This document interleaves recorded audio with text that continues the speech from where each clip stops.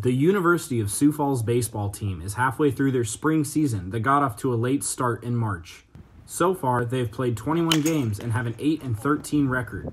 Head coach Grant Heeb talks about the team's keys to success as they continue to play out their season.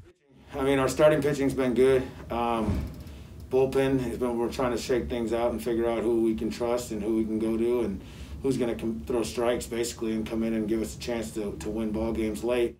On March 27th and 28th, the Cougars played a home series against Bemidji State and won 2 games out of 3.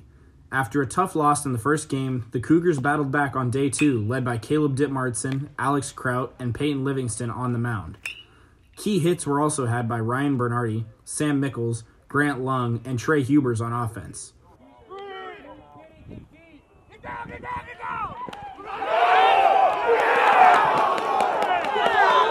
Senior Zane Butts also contributed with some stellar defense at third base. Butts talks about what the team needs to do to be successful for the rest of the season.